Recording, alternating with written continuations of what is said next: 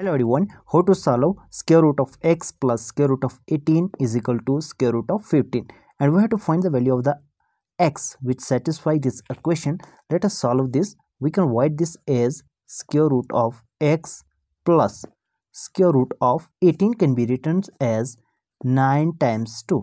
9 times 2 it become 18 is equal to square root of 15 can be written as 25 times 2. 25 times 2 it become 50. Now we know that square root of a times b is equal to square root of a times square root of b.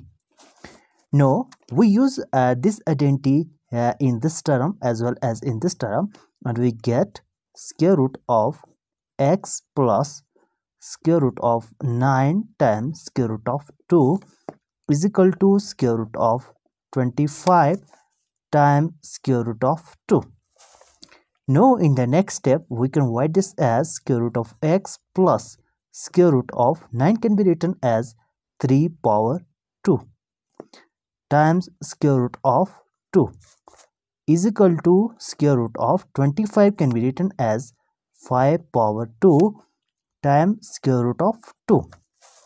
Now we can cancel out this square by square root and this square by square root, and we get square root of x plus here remaining only 3 square root of 2 is equal to here remaining 5 square root of 2.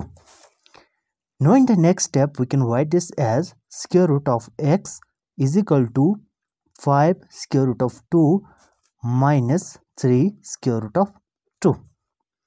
Now in the next step we can write square root of x is equal to, we can take out square root of 2 from this term as well as from this term out, and we get square root of 2 times here remaining 5 minus here remaining 3. Now we have square root of x is equal to square root of 2 times 5 minus 3 it become 2. Now we have square root of x is equal to 2 square root of 2. Now on squaring both sides we get square root of x power 2 is equal to 2 square root of 2 whole power 2. Now we can cancel out this square by square root, and here remaining only x is equal to, here we get 2 power 2 and square root 2 power 2.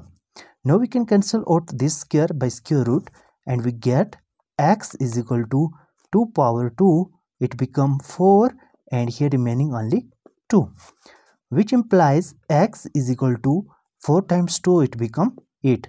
Thus the value of the x is equal to 8, which is a required value of the x which satisfy our given equation. If you are new here, make sure that you to subscribe our channel for more informative video. See you in the next video.